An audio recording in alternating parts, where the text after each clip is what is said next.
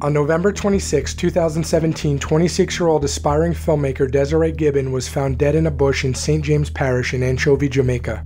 Her throat had been cut and there were bruises covering her body. She had disappeared 3 days earlier on Thanksgiving night. Surveillance footage from her family's home showed her leaving her room without her wallet or local cell phone. Gibbon lived in New York City and was only in Jamaica to look for work as she saved money to go to film school in Europe. She did have her American cell phone with her when she left the house. The phone was dead and went unused until Gibbon's aunt received a phone call from the phone 2 months later. According to her aunt, no one spoke when she answered the call. Hours later, a second call came in, but again, no one spoke.